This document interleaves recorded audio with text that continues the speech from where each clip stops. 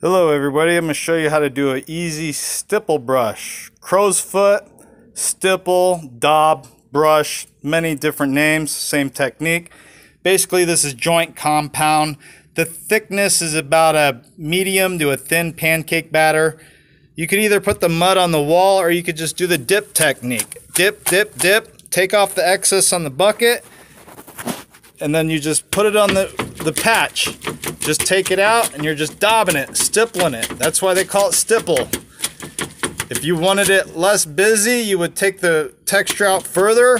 You can put twists and turn in it, but it gives you a nice, basic, consistent stipple pattern. You can do this on a do-it-yourself type project.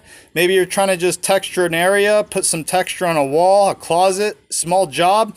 This is an easy tool to use, $10. It is messy, so keep water and you'll be cleaning up afterwards, but it's easy to do.